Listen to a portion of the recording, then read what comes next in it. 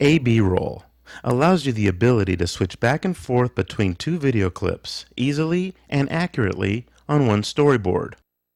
Once A-B roll has been installed and activated, it can be found within the transition bin. As I did with both Luma key and Chroma key, I will adjust the length of this transition while it's in the transition bin. This will save me a step of having to lengthen it after it's placed on the storyboard. So with the A-B transition selected, I go to the detail screen.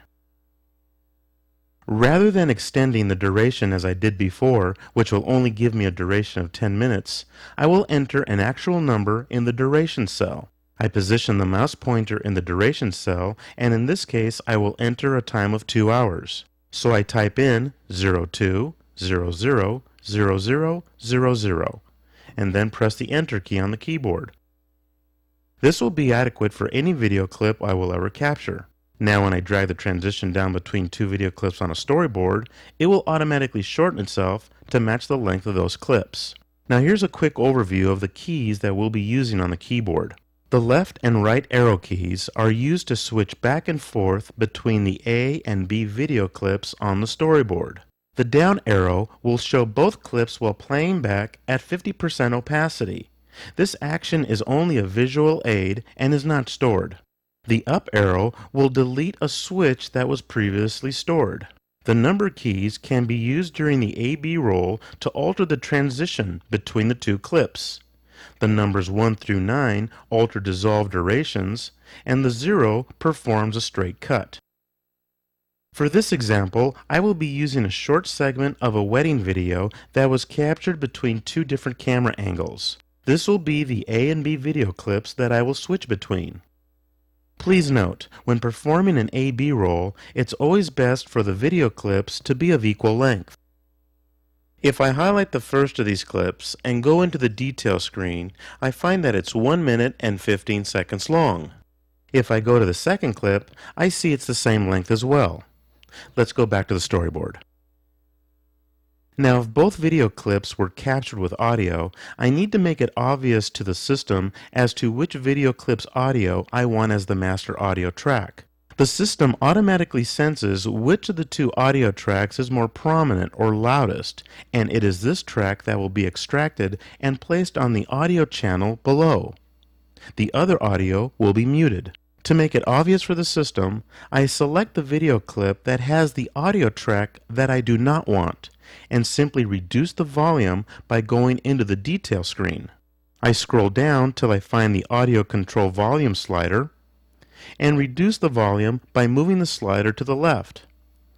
Around -20 or 30 should be enough. Now I can go back to the storyboard and select the A-B transition from the transition bin and place it between the two video clips. With the duration highlighted, I want to go to the detail screen and show you that the duration automatically shortened itself to match the length of the video clips. Remember, the clips were 1 minute and 15 seconds long, and now so is the transition. In order to make things a little easier to understand, I will perform the A-B roll example while in the preview mode and not in the full screen mode. I highlight the first video clip and press play. As the clip plays, you can see the letter A in the upper left-hand corner of the preview screen, designating that the A clip is being stored. While the clip is playing, I'll press the number 3 key on the keyboard to set a dissolve rate of 1 second. Then, when I press the right arrow key on the keyboard, this gives me a 1 second dissolve from the A clip into the B clip. Notice that when the transition occurs, the direction of the switch is also illustrated. It then maintains the letter of the clip it's storing. I'll repeat this action again from the B clip to the A clip.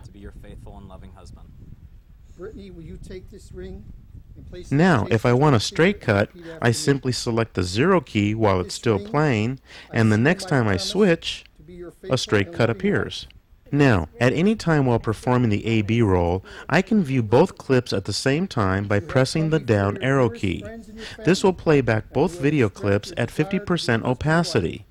This can be helpful in determining when to switch between clips.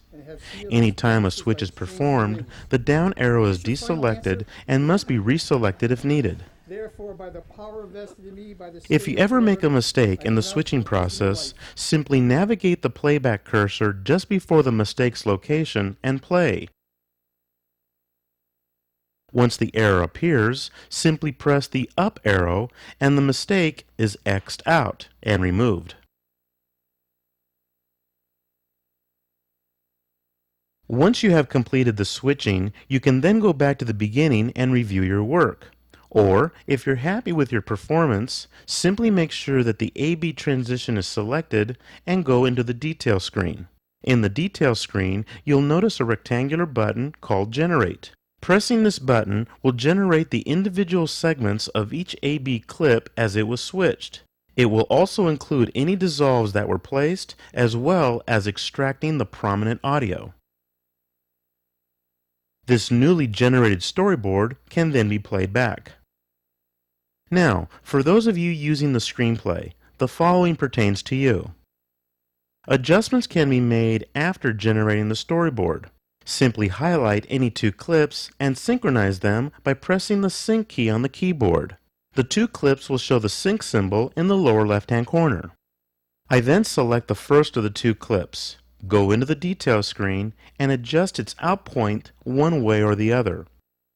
As I change the out point of this clip, the in point of the following clip adjusts automatically, keeping synchronization with the extracted audio.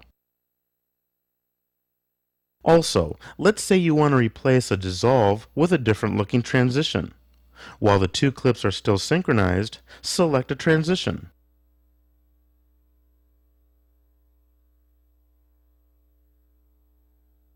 And drag and drop it over the dissolve you wish to replace.